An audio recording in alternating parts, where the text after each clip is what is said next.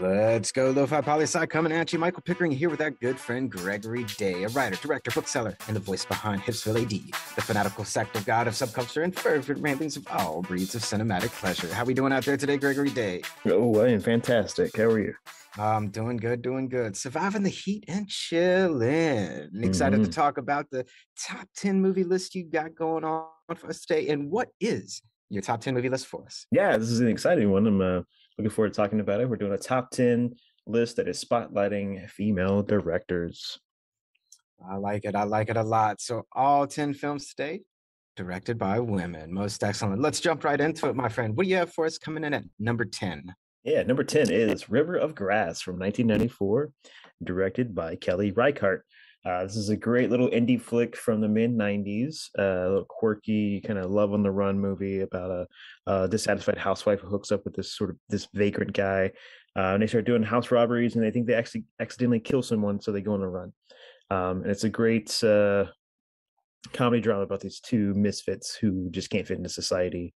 But it's very emotionally honest and kind of, shows that this type of lifestyle isn't sustainable, and how they kind of drift apart along the way. So yeah, this is a great film. It's a debut film by Kelly Reichardt, who we talked about a little bit before on this show. She directed Meek's Cutoff and Wendy and Lucy and Certain Women. She's one of the premier indie filmmakers in America right now. This is her first feature, going back to '94, and it's a great little picture.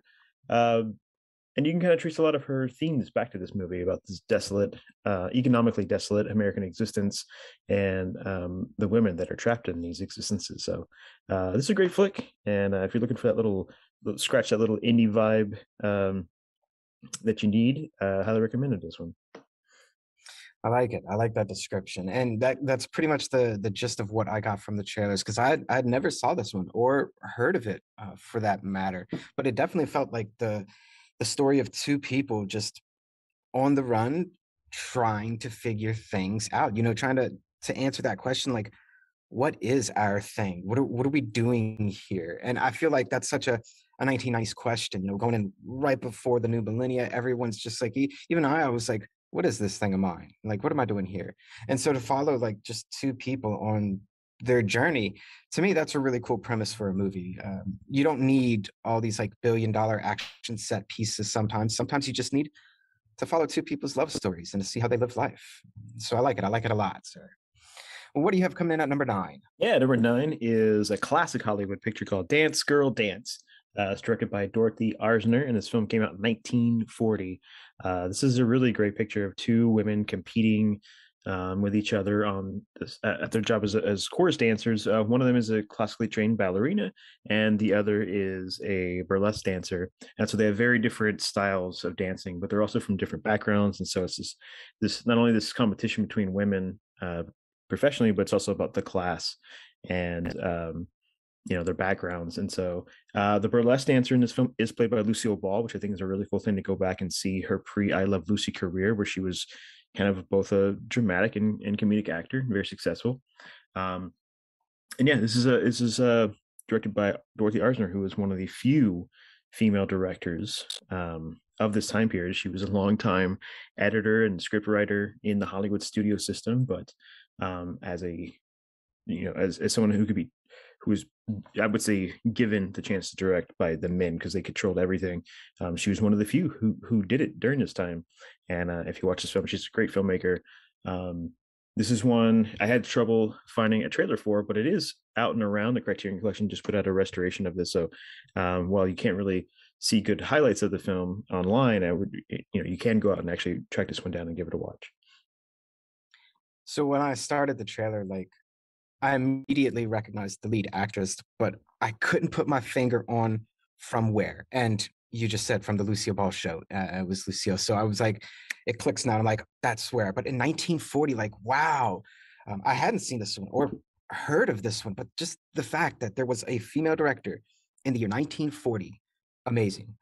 And more amazing is the second clip that you sent me was just like let me set it up for the people at home. So I'm queuing up the trailers and I get to this. The first clip is Lucille Ball in a dance studio with the other female lead in the dance studio. And you can kind of get the vibe of like competition. But the second clip, it's one of the lead female actresses on stage, and she's performing, and things kind of seem like they're falling apart. And the crowd start heckling the woman, but just the men. Now, there are like women in the crowd, but it's just the men heckling the woman.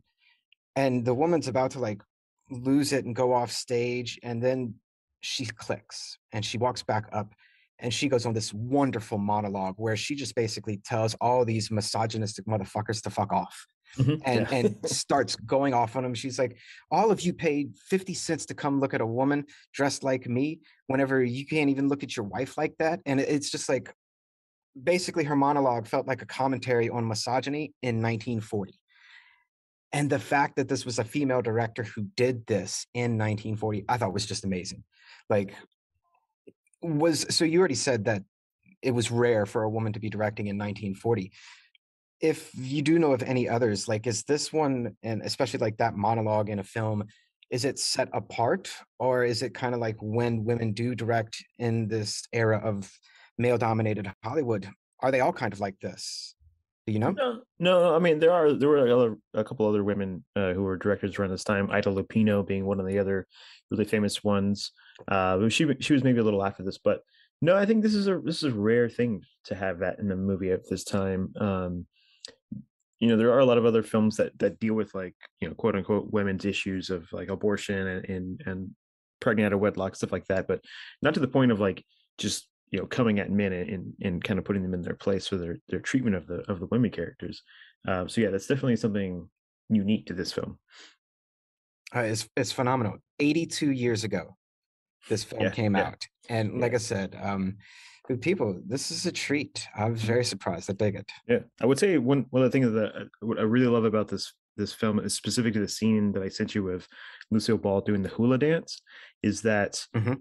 this is a film directed by a woman, but it's that specific scene is from the point of view of the casting guy at that club, and it's the way she's dancing and the seductive nature of it, but it puts you in the audience's point of view of him, and the way that it's shot. Today we would shoot a dance sequence in a lot of cuts to kind of like accent different spots of the dance, but this scene is in one long shot, and it just slowly flows with her dance and this seduction, and you really feel it because you're just watching a performer in a wide open space, and the camera is just slowly going with her. And so I think it's just highly effective. And from a filmmaking point perspective, I would say that these are the kind of techniques that really work, that really suck audiences in, that don't feel overproduced or or the filmmakers don't trust the performers or the technique of which they have to suck you in. So I think this is a great example of watching a movie and seeing how cinematic techniques work.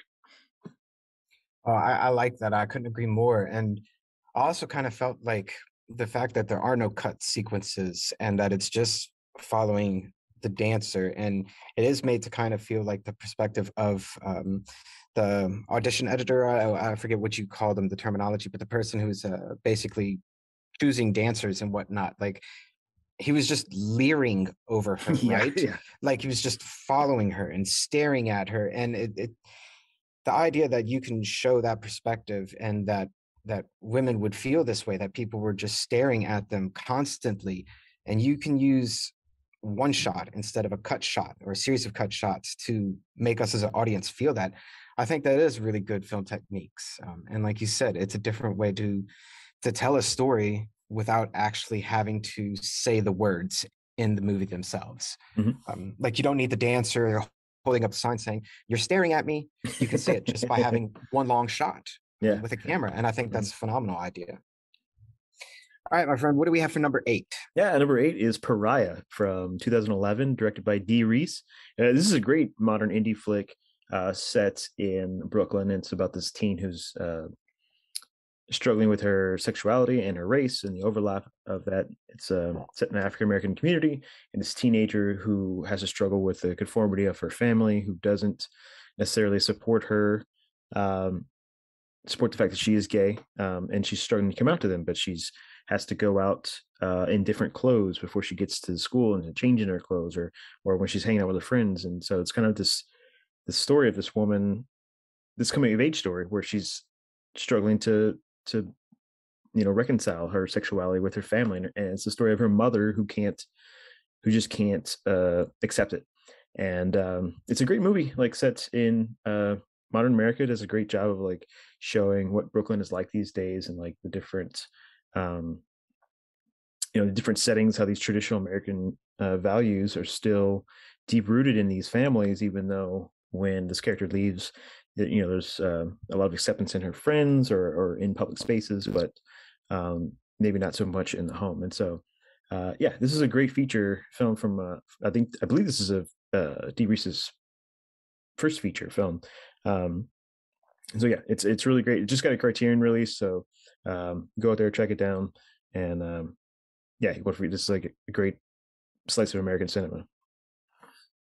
This one I haven't seen, but damn, this trailer was powerful, and I really want to see this movie. About a young African American woman struggling with her identity. But I mean, the movie raises the question in so many different ways, right? Like at first, it's like, okay, what does it mean to be a human? And it's like, what does it mean to be a woman? And it's like, what does it mean to be African American? What does it mean to be part of the LGBTQ plus community? And then to put all of it together and say, what does it mean to be an African American woman that is part of the LGBT plus community? And how does the world and your own family treat you because of that identity? Mm-hmm. Like, damn, trailers normally just kind of give you a storyline and you're like, okay, I'm in or I'm out. Like, you don't really get an emotional pull from it. But this trailer, I mean, it really pulled me into this story, and I want to check this one out a lot. And great Yeah, pick, very great pick. and to put all and think about it, to put all of those different things on a teenager, someone who's Right. has no world experience, is just trying to figure it out, and it's just it's a difficult situation for anyone to struggle with. So this film does a great it does a great job like exploring that. I like it. I like it a lot. I'm gonna check this one out for sure. All right. What do we have for number 7? Yeah, number 7 is our genre pick for this list. It is probably the most grimy, offensive horror film, and one of the most grimy, offensive horror films I think ever made. It's called Blood Diner from 1987, directed by Jackie Kong. She's a horror filmmaker slash comedic filmmaker, I guess you could say. And this is a film that she made that is as bloody as it is funny. And so it's sort of a Looney Tunes kind of horror film about these two brothers who run a health food store, and they're guided by the talking brain of their dead serial killer uncle, who is pushing them to kill women to chop up their bodies to build a host body for this god they want to resurrect.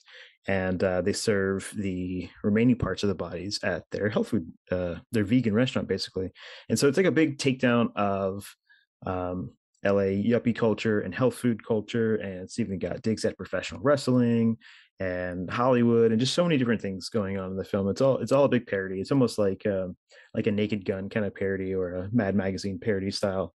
Um, but it's sort of a retelling of the great drive-in horror flick Blood Feast, and about chopping up women and making this host for this god to come in, and then things go horribly awry once the god does inherit the body. But yeah, this is a great kind of like midnight movie that you don't really see a lot of women making, or less, much less writing and directing. This type of film, and so this is one that kind of falls by the wayside, but I'm very excited to hopefully introduce it to new audiences, and you know see something that's a little off the beaten path. Off the beaten path is an understatement. I mean, I haven't seen this one, but the trailer, my friend, whenever it started rolling and I was like, oh, this is a genre flick, I am not surprised at all. I was like, this definitely, like, I got the automatic, like, parody film of horror and zombies, but I mean, still, I dug the trailer a lot. And when I think of genre films of the 1980s, I kind of have to wonder, and you kind of addressed it, like, how many women were prominent as directors in genre horror films during that day and age? What do you think? Ooh, you could probably count them on one hand. Not a lot. That's what I kind of imagined, but I don't know much about genre, so I wanted to ask you. But also kind of clue people into like the quirkiness of this film. And so this came out in 1987. And at the end of the trailer, it cuts to a black screen with words and someone's narrating the words. And I just love the way the trailer ended with its little catch line. And it's like, Blood Diner. First they greet you and then they eat you. No one under 17 admitted. It's like, all right, yeah, I got you. So like, I don't even think NC-17 was much of a rating used in the 1980s. But the fact that they said no one under 17 Yeah. admitted, it means Yes. this film was NC-17. Yeah. And for a film to be Yeah, I guess so. NC-17 in the Yeah. 1980s, Yes. damn, dude, Yeah. damn. Yeah. I will say that even though this movie is very funny, it's very politically charged. Even though all of it is like political satire, but there is a really pointed moment where they go and they kill a bunch of women who were doing topless aerobics. And so there's like a group of women jumping around this room, and then the two guys roll in with machine guns with Ronald Reagan masks on and just annihilate these women. And then start cleaning up and chopping up the bodies in this gym. And just doing that in 87 with a Ronald Reagan mask, mowing down these women, says a lot where they're coming from. That's a huge statement about saying what Ronald Reagan thinks about women's rights. Yes. Yeah, that's a major commentary. This is an interesting pick. And like you said, directed by a woman with that kind of commentary. That's very interesting, man, especially for the time that it came out. Oh, yeah. All right, and where are we going for number 6? Yeah, number 6 is a movie called Song of the Exile. It's from 1990. It's from Hong Kong. It's directed by An Hui. This is a pick I chose. I feel like I really wanted to talk about it. It's a film that is impossible to find nowadays, but I wanted to put it out there in case it does ever get a restored re-release. And just to, remember the name if you're listening out there and you're interested in this film, because if it does get a re-release, you're going to want to see it. It's about this. It's set in the 70s, and it's about this young woman who comes back to Hong Kong after studying abroad, and finds out that there's something going on at home, and that it kind of resurface or makes these emotions resurface of her mother, and how the difficult relationship she has with her mother. And her mother is Japanese, and so the main character is half Japanese, half Chinese, and this trip home starts to bring up all these ugly memories, but also she starts to hear stories of her mother's youth, and it kind of brings up the trauma of the post World War II and the Sino-Japanese War, and the struggle of her mother as a young woman, as an immigrant living in Hong Kong and being separated from her family, and she becomes to understand her mother's point of view in life and the hardships she had to go through, and maybe didn't translate to her being the most caring mother, but it did put her in a position to make sure her daughter was taken care of and got an education and had opportunities that she didn't. And so this is her kind of working through her resentments from her mother and kind of understanding her mother. And so, yeah, this is a really great film from the time period. This is the Hong Kong New Wave, before like the action guys really took over that movement. And so these are really good socio-political drama. And yeah, if you get the opportunity to see this one, hopefully it'll get a re-release and a restoration at some point in our lives. This is a must-see. I like it. And this trailer for me, I really like how there was no dialogue. And so because the trailer was in Chinese and the Chinese characters were different places. So say for instance, in another trailer, it may not have any words, but the narration in words written on the trailers written in English, you can kind of get a feel with the music. And if the music's in English, it doesn't matter that there's no dialogue, because you still have English coming at you. You have your own language. But this was different. So the background music was a singer singing in, which it sounded like Japanese, although you said the movie's from Hong Kong, but you said like the lead is half Chinese, half Japanese.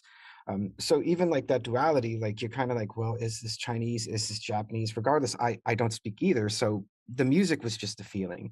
And then anytime characters came up, like words that would clue in a viewer to like what this scene is about, they were Chinese characters or maybe Japanese characters, or maybe both. And I don't read either. So it's like I had even less to go off on, or to go off of, except for I knew the name of the movie was Song of Exile. And from that, I just had to feel the music and watch the story and the motion picture as it was taking place. And I really got a lot of the vibes that you were talking about, like the conflict of the duality of who you are, because there were some scenes that were distinctly Chinese in nature, but there were other scenes where she was wearing a komodo and it was distinctly Japanese in nature. And I was like, okay, so is this a Chinese or a Japanese film? And then, you come and you tell me it's like, okay, Hong Kong New Wave, which by the way, I'm not surprised you bring in Hong Kong New Wave again. You always do. Um, but this was a phenomenal trailer that still gripped me, even though I had no no cues as far as linguistically to go off of, except for the name of the film, Song of Exile.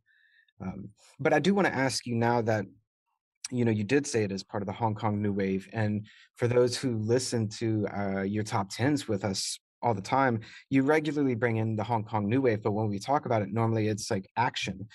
So I want to ask you, in the Hong Kong New Wave, how prominent is it to have a female director of film? I think at this time, Anne Hui was probably the only director of the movement. I think there were some people who came later, some women who came later, Mabel Chong and some others, but not till the late '80s. But she was like the predominant female artist of the original movement. And just to clarify, this movement had this kind of two pronged. So like at the beginning of the '80s, coming out of the '70s, there were like these social politically conscious directors, and they started to make more films that were less less like the kung fu films coming from the studios, or big budgeted films coming from studios, and they were more grounded in realism and like exploring character dynamics and stuff. But then the second half was like really where like your John Woo and other action filmmakers came in and started revitalizing action, but also sometimes had a socio-political slant to them. And then of course that exploded in like went around the world, and so it kind of took over that character-driven socio-political drama stuff. But Anne Hui, who we discussed previously, did Boat People as well. Boat People. That sounds familiar. Refresh me. What is Boat People? Yeah, it's an early '80s flick from Hui about a photographer from Hong Kong who goes down to Vietnam after the war is ended, and is kind of Oh documenting yeah. the lifestyle, or the conditions, I should say, Yeah, we of the have talked country. about that one for sure. Yeah, no, I dig this one a lot. And like I said, it's hard to really tell what this is. And you said it's impossible to get. Why is that? What's the deal with that? It's just gone. It's just the only version I've ever seen of this was on a VHS, and I watched that I don't know how many years ago. But there's no DVD, there's no Blu-ray, there's no restored version of it. It's just lost to time, and I'm just hoping, because I think it's such a fantastic film. I think that it's one that it really needs a restoration and deserves to be out there. I am interested to see why that just disappeared. But another conversation, maybe another top 10 movies that are now banned or that have disappeared. A banned top 10 Ooh, list. That would band. be interesting. Yeah. Anyway. All right. Let's go on. Now we're getting to your top five. And what do you have coming in at number five for us? Yeah, these next couple are from different new wave movements. This one is from 1966. It's called Daisies, directed by Vera. Make sure I don't, or I may butcher her last name. It's Chitilova, Vera Chitilova. This is from the Czech New Wave of the 1960s. This is a feminist film about two women who are fed up with their lot in life and decide they're going to scam businessmen out of high-priced meals and train travel, and just all kind of, they're just taking advantage of all these like sleazy businessmen, just to live it up, because they don't really have much else to live for. But it's the style of the film that is really revolutionary, and it's just like this real surreal style of people, like they're cutting their heads off and they're floating around, just having a good time. There's food fights and just these weird color palettes over the film, and some 3D effects, even though the film is not in 3D at all. It's just kind of weird interplay of all these different color spectrums. And yeah, it's just this sort of reaction to society, and both the technique of the film and both the subject matter of the film, from a new wave that was definitely taking influence from the French, um, and just wanting to break all the rules. And this film certainly does that. Oh, I loved how this film started off with the trailer. Just like The two women were just like, nah, nothing's going on. Everything's going to shit. Fuck it. And then boom, it just jumps in and they're like, check new wave surrealist cinema. And like you said, you see Yeah. like the floating head and it's like calling all wildflowers. And it's like, oh, I dug this the moment it started going off. And I was just like, two people in the 1960s just saying, fuck it. Yeah. Yeah. We're going to do it. And and so interestingly enough, the fact that that's happening in 1966. Czech New Wave cinema. People, you have to remember. So at this point, we're not talking about the Czech Republic, which exists today. We're talking about Czechoslovakia, which is Mhm. part of the Soviet Union. And this film comes out in 1966. Now, I haven't seen the whole film, but from what I've seen in the trailer, it looks like this would piss off some Soviet communists to say the least. I was just like, damn, this is awesome, cool. Did it have any kind of commentary that it was like going against like Eastern Bloc communism, Soviet? Was any of that in, or did it stay away from it? Yeah, I mean, I think the whole idea of like the gluttonous lifestyle that they're aiming for, just like running up these huge tabs at restaurants and eating as much as they can and just wasting food. And there's also a lot of trespassing going on in this film, and just like, um, but maybe it's a little, it's aiming at the hypocrisy of things because there is a lot of terrorizing of the bourgeois class in this, and that kind of hypocrisy of communist society that also has a bourgeois class. Um, yeah, it's a radical film, and it's very brave of a lot of filmmakers in these countries during these times to make films like this. Oh, without a doubt, it looked fantastic. It really did. Um, and that brings us into which I already know your next new wave. So you got three new waves in a row so far. Where are you Yeah, going yeah, to with your number four? yeah. So this is Cleo from 5 to 7 from 1962, directed by the great Agnes Varda. This is probably her first masterpiece of her career, but this is a nouvelle vague, the French New Wave, like which is probably the most impactful movement in cinema history.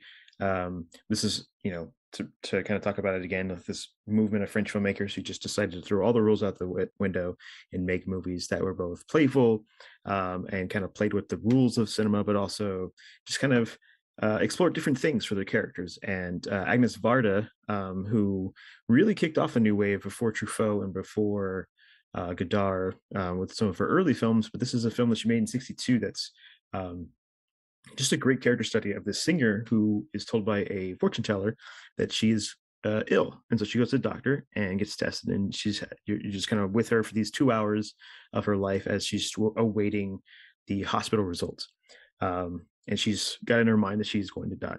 And so it's just her kind of bumming around Paris and meeting different people in her life, and it's shot in this it's definitely a new way of filming. You see the editing techniques and the off-kilter camera work, but it's a movie populated with reflective surfaces. So it's not only about herself, but how she sees herself, how the public sees her, and all these things kind of wrapped together in this 2 hour odyssey that this character goes through. And yeah, I think that Varda is one of the greatest filmmakers ever, and this is her first masterpiece from a long career. I mean, she passed away very recently in the last couple of years, and she continued making very impactful films her entire life. Um, and yeah, if you want to watch a great new wave film, this is one of them.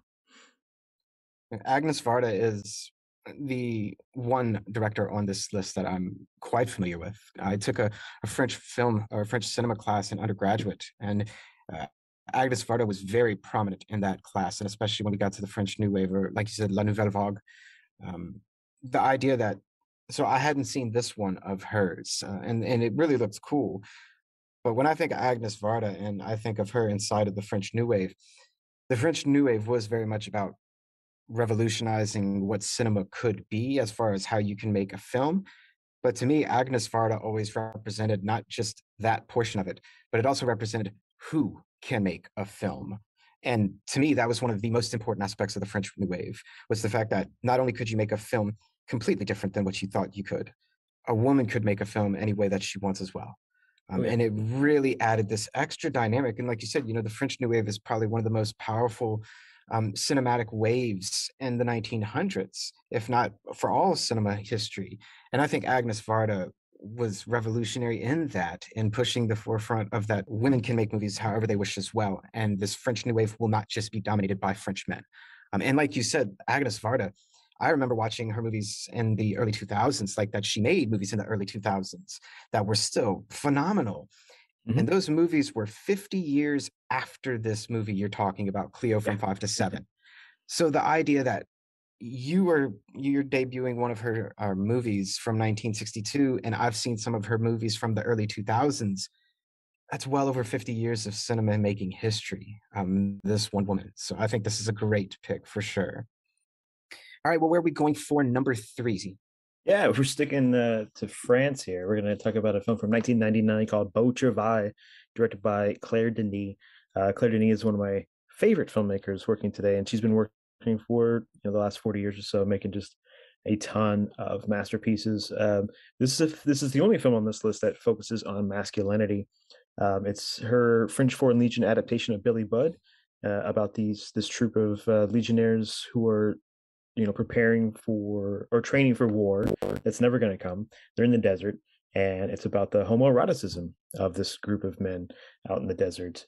Um, yeah, and it's like her style she has this elliptical style where she kind of purposely omits points of the plot, and so it makes for a more active viewing experience for the audience to kind of like make sure you're paying attention to what's happening in the film. And she has a great way of focusing on the effects of colonialism and sexuality and explorations of the physical, the nature of having a body. And she is able to kind of wrap all these things up in all of her films, no matter what the subject is. But this one specifically, showing these men who are in peak physical condition, um, deal with the world around them and deal with the fact that they're in the desert, just is a place that's not really French. Um, and so yeah, it's just this lingering effects of colonialism, these men preparing for war, but it's also shows how lonely and disconnected they are from any kind of real society. Um, but one note about her filmmaking technique, I will say that she is the master of the final scene of a film. I won't spoil the scene of this movie, the last scene of this movie, even though it's um, 23 years old. But even if you watch it out of context, you're not really going to get it. But she has this great way of just punctuating her films, almost like just slamming a book shut on you as an audience with a final scene. She doesn't play you out. She doesn't slowly roll, slowly exit you out of the cinema. She just drops a final scene. It wraps up the movie really well, and sometimes it's a revelation of like what the scene is. And this one is one of her most, probably her most famous ending. And yeah, it's a must see. You got to check this one out. Yeah, I dig it, and I want to start by briefly talking to people about what the French Foreign Legion is, because I feel like it's not really something we have anything to compare to in the U.S. military system. So the French Foreign Legion is a group of people, although they don't necessarily have to be mainland France. I don't want to get into it like too much, but there's a way to where like from their former colonies, depending on the circumstances, if you serve in the French Foreign Legion, you can get French citizenship and then go to France. But the French Foreign Legion is basically it was created to extend the French military to the colonies without necessarily having to send all of the French military there. And it's made of like a bunch of different groups of people from different places. And to see how Claire Denis captures, like you said, the homoeroticism of these men out in the desert, because the French Foreign Legions were normally out in the middle of nowhere. They were just point blank put in places. That way, if something happened in a huge radius in any direction, then the Foreign Legion would go. That's it. And you could get like her filming techniques of like the lingering stares of like a shirtless man being stared at by like his commanding officer, or like a bunch of men playing in the water at the beach together and stuff like that. And the name of the film I love, Beau Travail, which means beautiful work or working beautifully. And to think that that name with what she has and how she's filming it about the French Foreign Legion, I think this is a really unique perspective on what France was really doing out there and what takes place on the frontier. Like, what are these French soldiers really doing? I think it's really cool. I hadn't seen this one, but I have heard of Claire Denis before. It's a good pick. I like it, man. I like it. All right, and where are we going for your number two? Yeah, we're going all the way back to 1970 for a little picture called Wanda, directed by Barbara Loden. This is a film written, directed, and starring Loden as this woman who was utterly lost in her life. Um, she's a incompetent housewife. She has no self-esteem. She abandons her family and her husband and her children and goes on the road with this petty criminal. And it's just a portrait of this woman who has kind of fallen through the cracks of society, who has no ambition and has no real idea of who she is or any self-worth. And so it's a very startling movie coming out of the 60s. Um, I think we're still in cinema, in American cinema specifically, looking at idealized American lives. And here's this picture about this woman who, saying a lot at this time period, a woman who would abandon her children, who has no feelings for her children, and has no self-worth. And I think it's also an indictment of the American society, as keeping women uneducated and shackled in housewife roles and stuff. And so this woman is not prepared for anything outside of domestic life, and then domestic life has gotten to a point where she can't take it anymore. And so um this is one of the few films of this time, and I can't even think of another one really. So maybe the only one that's written, directed, and starring the same woman. And to be this honest about many parts of our country during this time, the economic problems specific to women, and then you have this movie star. Barbara Loden was this kind of um, semi-famous movie star. She wasn't an A-lister, but she was married to Eli Kazan, who is one of the most famous Hollywood directors. He did A Streetcar Named Desire and On the Waterfront and many other classic films that kind of blended the Hollywood studio system with some social realism. But then his wife, for a little bit of time, comes out with this film. She kind of rejects all of the studio polished studio efforts to make her first film on 16 millimeter, and just lays bare this indictment of how America treats women. I dig this trailer so much, and I really can't add more than what you've already said, because you painted a great description, of the complexities of life and transitioning of the country at that time, but also gender roles at that time and women, and the story that Barbara Loden was telling in her own perspective. And I think you're right. Whenever I think this film came out in 1970, I cannot think of a single other woman writer, director, and star of a film. So much so that I was like, this was 52 years ago. I was like, there has to be more, right? I was like, there has to be. So I did a little bit of research. These are your lists, but I did create a little bit of a list Oh, okay. inside of your list. So I was like, there has to be some other ones that now some of the ones I'm going to say, they didn't write them necessarily. Mm-hmm. A couple of them they did, but they were starring and directed by. So some ones that I found was In a World by Lake Bell, Whip It by Drew Barrymore, Little Man Tate the Beaver by Jodie Foster, I Hate Valentine's Day by Nia Vardalos, The Anniversary Party by Jennifer Jason Leigh, By the Sea by Angelina Jolie, Unicorn Store by Brie Larson, that one's pretty new, and The Watermelon Woman by Cheryl Dunye, which is also pretty new. And I did find a few others, but these were some of the more prominent ones that I saw. And I saw there is one coming out. I think Natalie Portman has one that she's writing, directing, and starring in.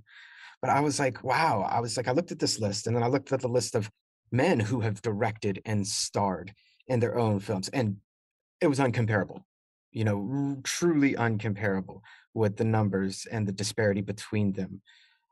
But I'm curious, and I don't know this one, and perhaps you can tell us. Like you said, there wasn't really anyone during the 1970s who was doing what Barbara Loden was doing as far as writing, directing, and starring. Did she start a transition to where we see it more, or did she do it and then it was still a long time before more women started being directors and actor starring in their own film? Do you know? Yeah, this is an anomaly. I mean, this is a film Okay. that was made, and I don't think Barbara Loden was even in a movie again after this, and she didn't direct another movie after this. And this movie was actually kind of lost for a very long time, and it wasn't until the last few years that it started to really start to resurface. And then, of course, it got a restoration and was re-released. And so now it's kind of reevaluated as this great work of art. But I think it just kind of came and went and disappeared. Um, and so, yeah, there wasn't like it sparked some kind of revolution or change in culture. Um, there are some other films, like I guess like A New Leaf by Elaine May would be one that I would say is in this time period, but it's a farcical comedy, and she already had a pre-existing career as a TV comedian, and so when you get a film that's this like starkly realistic and about social problems, this is just something that's not really happening. Um, it's not really being made by women, starring women, written by women at this time.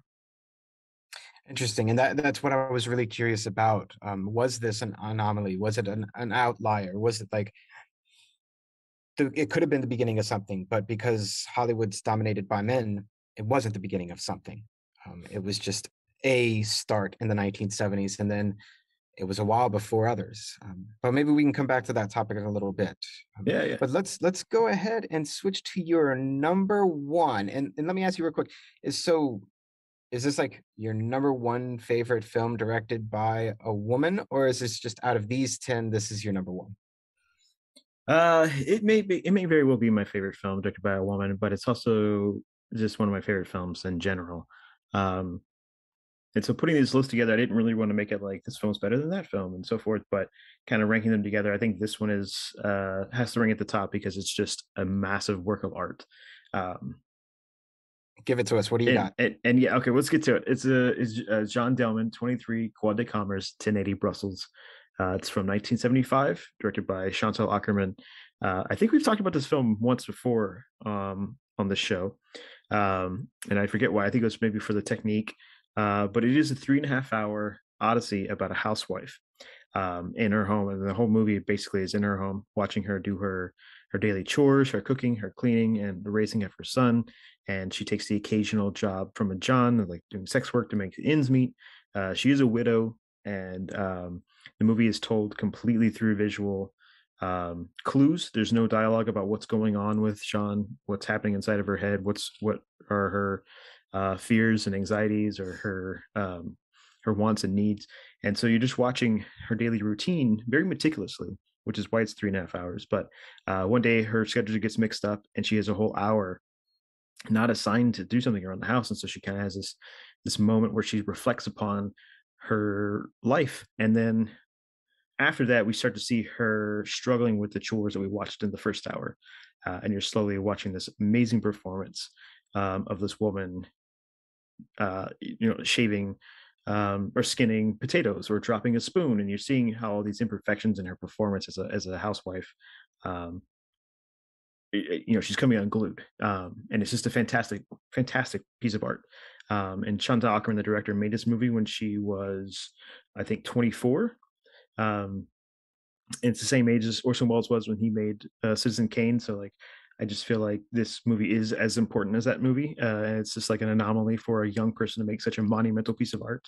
But this movie was made as an effort for her to try to understand and reject her mother's generation of women, the post-war housewives in France and in sorry, not Denmark, in Brussels. And so it's her kind of like explore, kind of her not saying I want to be a housewife and I'm not into this lifestyle, but trying to come to an understanding of like, not only is the housewife life different from mine, but also like what is beneath the surface of a life of duty like this. And so, um, yeah, it's a amazing movie with such a simple premise and a great central performance. This trailer was awesome. I mean, without knowing what you just said when I was watching the trailer, um, I feel like what I got from it kind of parallels your description, but in a little bit of different way. So to cue it up, a visual image for listeners out there, when the trailer starts, split your screen into four squares. And in one screen, one of the squares in the upper left-hand corner, the lead woman you start watching a video of her doing a chore in the kitchen. And the other three boxes are different quotes by critics or different things talking about the movie itself, but there's no dialogue. Then a second one of the squares pictures a new video pops up, and it's another one of her doing chores in the kitchen. And slowly, all four squares are populating your screen with four videos of her doing different chores in the kitchen. Like you said, skinning potatoes, doing dishes, cooking, all kinds of things. And, you get the idea that this film is very much focusing on what a woman is doing in a house. Like you said, this film came out in 1975. It was a post World War II film. And you kind of get this view of work. Like she's working, she's doing a lot of work. And especially when you're watching four different videos going on, you're like, she's doing a whole lot. And then it cuts to the end of the trailer, and the whole screen populates to one picture of her just sitting down with her legs up, just like relaxing for a minute after she's doing all of this work. And then it cuts, and you're kind of left with thinking, at least I was thinking, like if this would have been a film directed by a man, and if they would have been talking about the world through a man's view, the movie would have started right at the end with someone walking in the door, and it would have followed a man's journey in the world and his work life in the world, and everything that she was doing in those four different videos that you were watching all at the same time, and all the work at home would have been completely passed over. And instead, this is like taking that misogynistic view of homework isn't work, which is completely bullshit. Mhm. It's taking that narrative and throwing it out and saying, you know what, look, we do a whole lot, and you just gloss over it like it's nothing. And then for you to tell me that it's like really her rejection of that life, that women were supposed to be doing that thing, I think fits in perfectly with it. The fact that like the trailer was trying to get me to think like this was what things were supposed to be like in those days and age, and she completely rejects it. So I think like, and you said 3.5 hours, is that right? Yeah, yeah. It's got such a hypnotic rhythm to it. So each of those screens you were just describing is like a scene from the movie. So it's you're not watching them in the actual movie, in it simultaneously. You're watching just the one scene. Right, Um, right. and so it's like you're watching her do this thing, and you're watching her do it over and over and over again. And then it's when you start to see her making mistakes in her daily tasks that you really start to feel that suspense coming through, that something's on edge. And it's, yeah, even though it's 3.5 hours, it really sucks you in, and it really goes by quickly. um, because it does become such a suspenseful film where you're leaning forward in your seat trying to figure out what the hell's going on and what is going to happen to this woman, because you can definitely tell that something is bubbling up beneath the surface. Oh, I dig it. I dig it a lot. This one seems really, really interesting to me. And I think I could sit down for 3.5 hours and find out just what's going on with this one. I like it. I like it. All right. And that is your top 10 list, Gregory Day. And let's start off by saying, what about some runners up? Because, 10 films it's quite limiting, right? So Hmm. you have any quick shout outs you want to give to some side lists that you have, but you couldn't quite fit onto your top 10? Yeah, yeah. There's two films I want to just give a quick shout out to. One is an Iranian film called "The Day I Became a Woman." It came out in, I think, the year 2000, and it's told these three short vignettes about women at different ages, and but they kind of all go together, and it's very surreal at times, but it's really about the oppression that they go through at different ages, in or by men, or in the Iranian society. Um, and there's another film called Variety that is really great. It's an American film from the late 70s or early 80s. It's sort of akin to Vertigo, but it's like or I guess it's called The Female Vertigo, about a woman who takes a job at in the box office at a adult theater in Times Square, back in the old sleazy days of Times Square, and she becomes obsessed with one of the male patrons there, and it kind of takes her down this path to her own sexual awakening, in this really bizarre and, you know uh this was like bizarre nightlife world. So yeah, those are two great films that I would also um love to get a little bit more exposure. All right. And who are those two directors? Remind us. Yeah, the Day I Became a Woman was directed by Mirzahi Meshkini. I may totally butchered that name. And then Variety was directed by Bet Gordon. Excellent, excellent. Like to give those little shout outs out as well. The big meat and potatoes question I've been waiting to ask you. Why'd you pick this list? What was it that made you say, you know what, I want to do this list? Yeah, I think the reason I really want to do this list is because last list that I was doing, and when I was doing my research about the most famous directors and kind of looking at the films that they had made that were sort of under the radar or misaligned, when I just was doing my research just to Google like most famous directors, and women did not come up. Um, and so many years ago, I had done a year-long project to make sure that I had watched nothing but films directed by women. So I had to make sure that I had this education, that I understood um, this this part of filmmaking history. And I started with silent films, and I worked my way all the way up to new releases, and to make sure that I had kind of built this knowledge for myself. And when I was doing that research for the previous list, I was like, you know what, we need to have this. We need to make this list. We need to talk about these films. So I had to like kind of call um, my my year long project, kind of go through like the films that I really loved, and doing that project kind of took me around the world, looking at these Iranian films, or these films from Hong Kong, or um, and kind of get a good picture about it. So once we did that last list, I was like, we need to sit down and have talk about a list like this. I like it. I think that's a perfect reason to do it, to showcase like some of your own research and your own viewing. And especially because, you know, fuck Google. You type in best directors and only men come up. That's why I say never Google anything. Actually, I say never Google anything for a lot of different reasons, but that's a good reason not to Google anything. I'm not saying use Yahoo or Ask Jeeves. I'm just saying fuck Google is what I'm saying. Anyway, side tangent over. Um, I think this is a great list. And I think any reason is a great reason to showcase in an industry that is predominantly male dominated. And let me ask you, I mean, that's a Hollywood statement right there, but let me ask you outside of Hollywood, like if you think of Bollywood, if you think of Hong Kong, if you think of Japan, if you think of movies industries around the world, would you say that they are typically male dominated industries like Hollywood, or is there variance where there are some other countries that have more gender equality in movie making?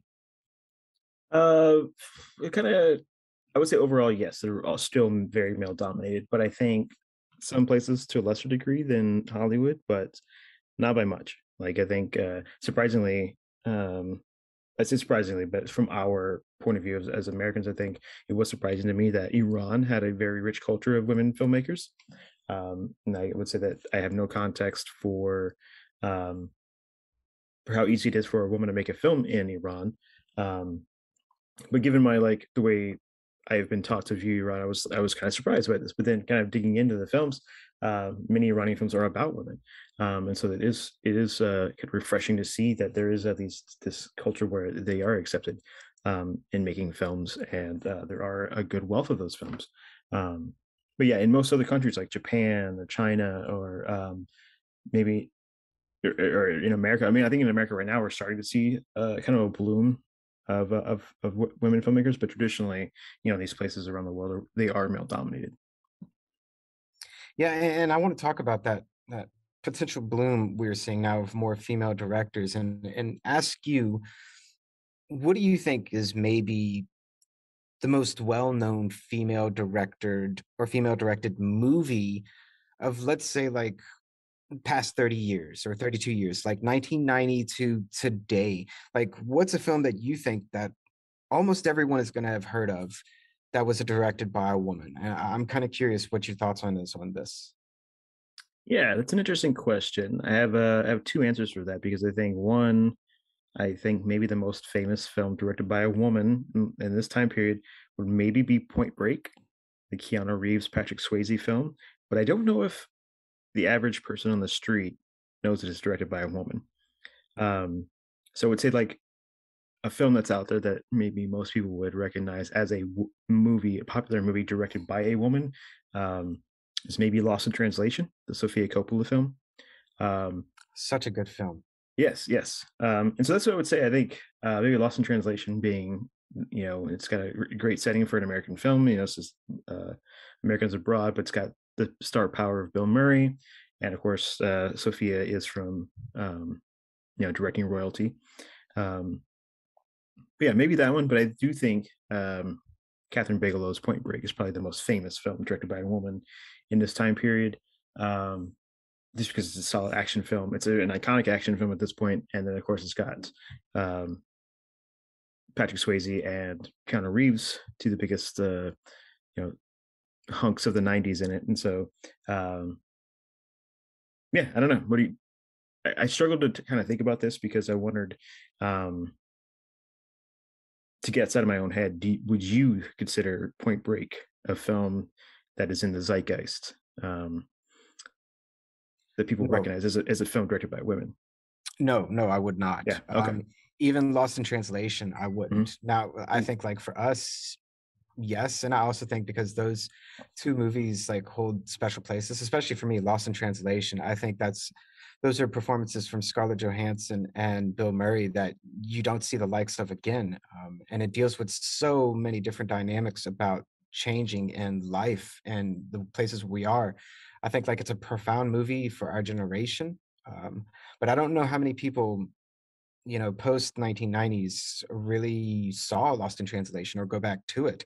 Point Break, I think people more today know about it because of, the remake that came out a few years back. However, that wasn't hugely popular. So, I mean, I don't know if people like they heard the name Point Break and then they said, "Oh, Keanu Reeves, Patrick Swayze, let's go watch this 1990s flick and see what it was about."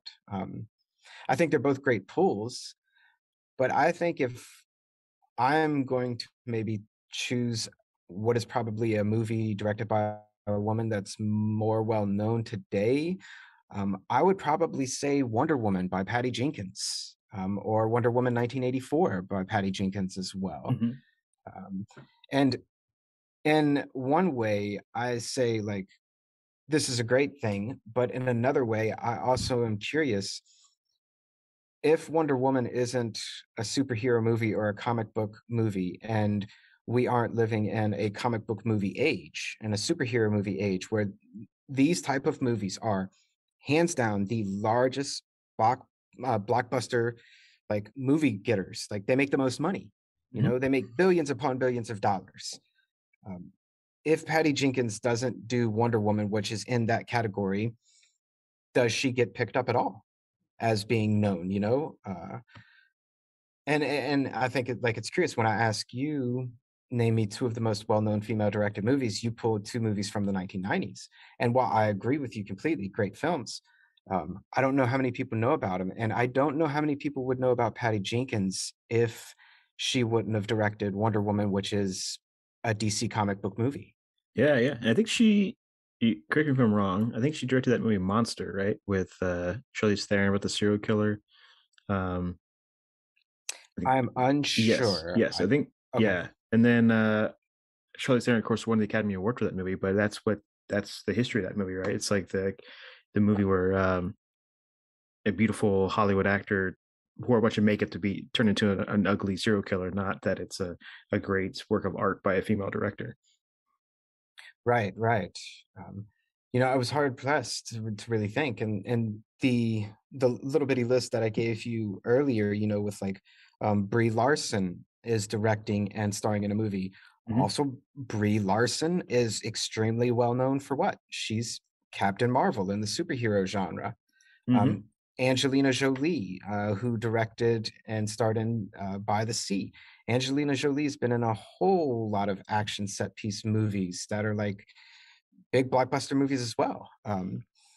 So, I'm curious, where are we going moving forward? And that's kind of one of my last questions for you is, do you think we are going to start to see more and more inclusivity with directors and women in Hollywood? Like, is that a trend currently going on, or is it still somewhat kind of hit or miss? Like sometimes more women are directing, sometimes they're not. What do you see? Yeah, I mean, I think yeah, it definitely is on the rise right now. One of the biggest films from last year, like in the Oscar buzz, The Power of the Dog, was directed by Jane Campion. We have the Barbie movie coming out this year, directed by Greta Gerwig, which is sure to be like a big budgeted Hollywood studio movie. There's a really great, or at least a great looking film coming out called Don't Worry, Darling, directed by Olivia Wilde. Um, but yeah, I think it's definitely on the uptick where American cinema has more women making films, and I think we're going to be much better because of that. That's great to hear. And it really does lead me into our last question, our two-part question, kind of the one we always end on. And that's, why is this list specifically important to you? And why should other people view this list as important as well? It's important to me because man, these are 10 really great movies. Um, that I don't think get enough love. Some of them in certain circles are praised to death, but I think for the average person, if you haven't heard of these films, definitely go out there and check them out. They're very near and dear to my heart. But yeah, I think it's important to diversify the films you're watching and to be aware of what you're consuming. And so that's, I think back in 2016 when I did this project, I was like, I really don't know much about this, and I don't know about like what it's, where the female filmmakers from South America, where are they in Europe, where are they and in the history of the world, where were they during the silent era and stuff. And so you start to get these different points of view and different feelings about certain things in the world, and through watching these films. And I think if you're open to those points of view and those experiences, you should check these movies out. I couldn't agree with you more. The idea that you should be conscious of what you're consuming, because film has always been so much in pop culture since its inception, right? Like it's this magical medium where we can see, hear, watch, listen to the lives of the world, right? And we don't have to physically go around the world. Like you said, we don't have to go to, South America or Europe or Hong Kong or Japan, but we can watch these films and get so much of what's happening around us. Mm-hmm. But if we're only getting the pictures directed by men, then how much of the world are we really seeing? And so I think you're absolutely right. It's incredibly important to expand who the directors are that we are consuming the films by.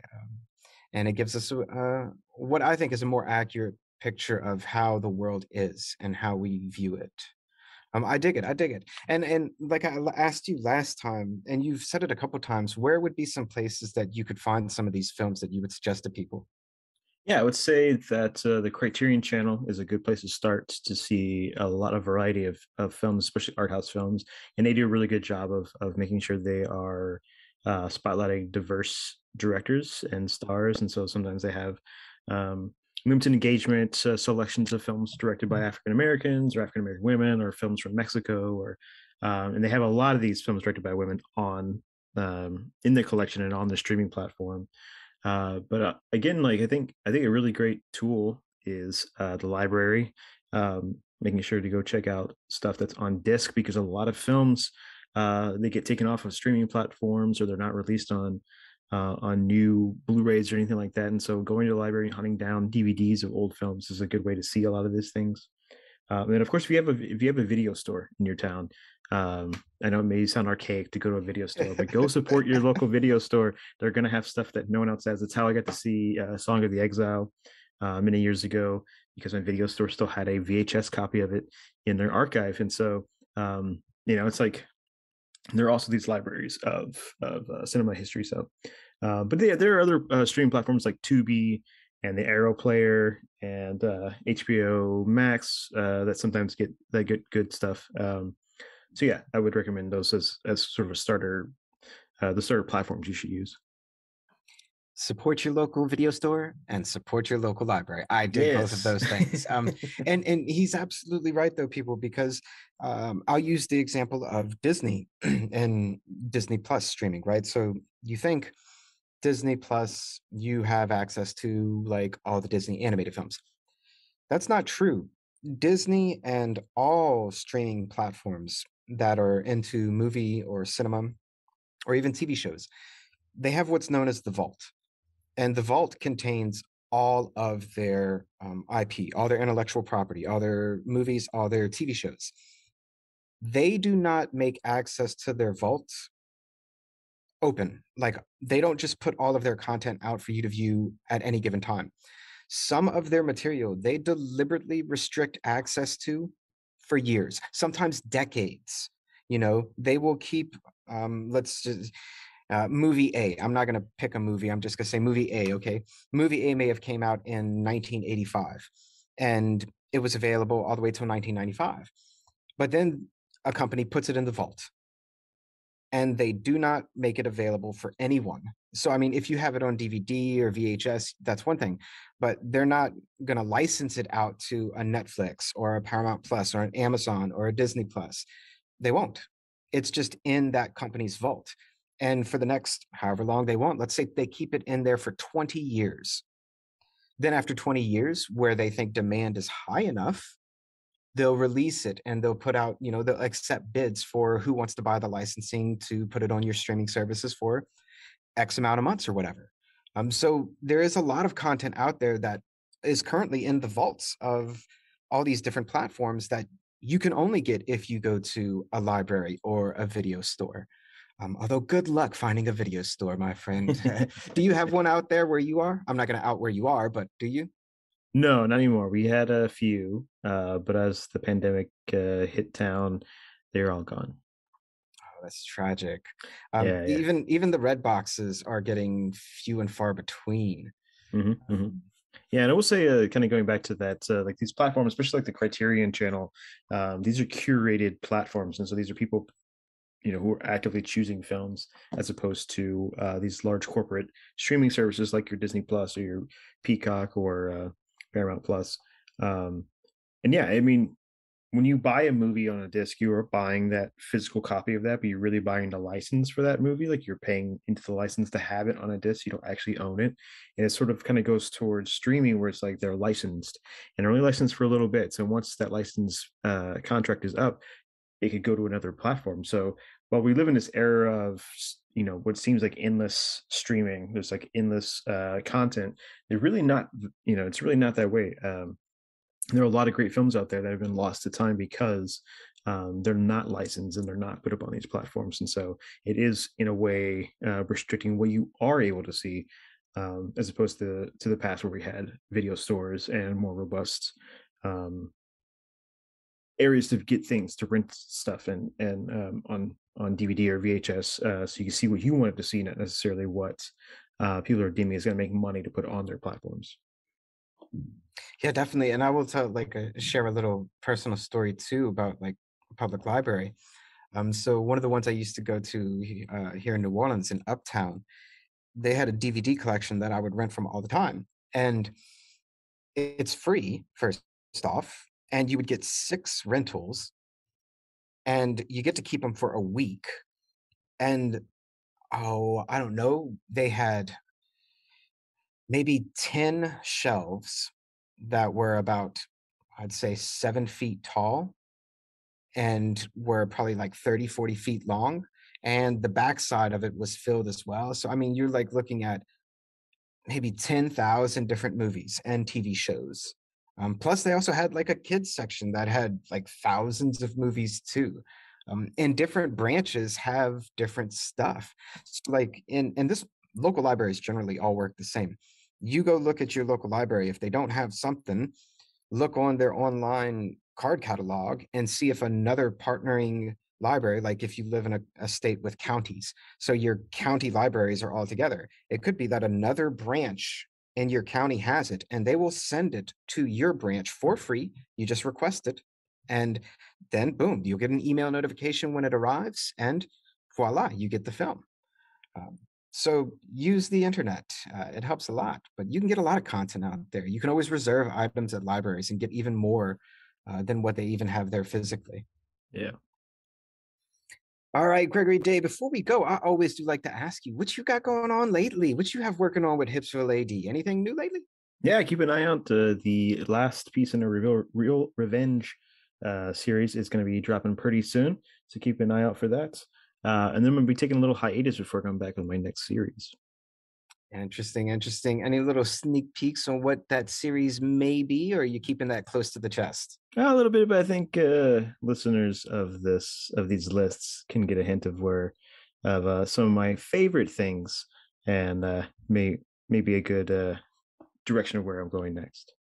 Oh, in that case, it has to be Hong Kong new wave or genre, or maybe a Hong Kong genre new wave.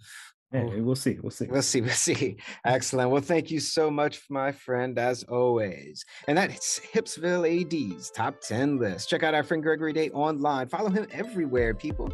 This is Pickering and Day signing off. You're not going to say goodbye this time? You Oh always no, say goodbye. no.